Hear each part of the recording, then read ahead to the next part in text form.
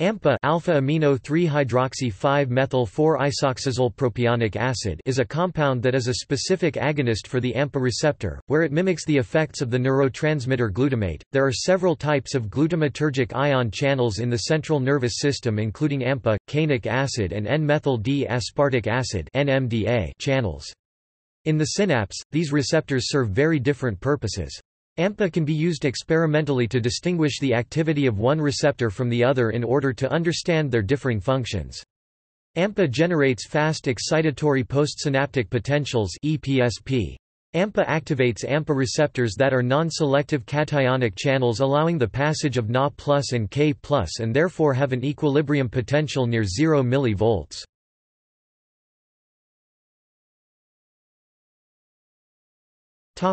See also: